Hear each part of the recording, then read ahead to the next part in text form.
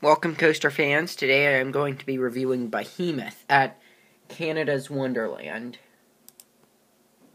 We will start out with the speed category, and Behemoth goes 124 kilometers per hour, so it'll start out with a solid 8.5. Duration. Behemoth lasts 3 minutes and 10 seconds, so it will receive an 8 for this category. It's a pretty long ride. Drop. Behemoth's drop is fantastic, so it will receive a 9 for this category. The height. Behemoth is 70 meters tall, so it gets an 8.5. Airtime. Behemoth has some great airtime, and a ton of it, so it will receive a 9.5. Smoothness.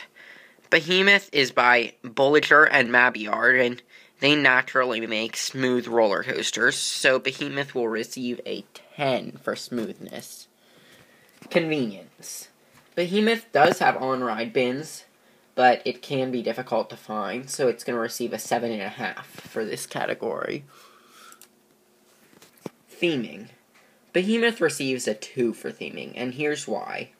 There's Leviathan, which represents the other monster, but there really is no theming on Behemoth. If this review came out when Behemoth opened, Behemoth would get a 1 for this category. But since there's Leviathan now, it gets a 2. Intensity. Behemoth pulls 4.5 Gs, so it's going to get an 8. Comfort. Like Leviathan, Behemoth is very comfortable and doesn't crush your thighs or anything like that, so it's going to receive a 10. Overall score, and Behemoth is an awesome roller coaster and will receive a solid 8.5. I do like this roller coaster. It's kind of your average B&M hyper coaster, but all B&M hypers are pretty awesome. Thank you for watching, and remember to like and subscribe.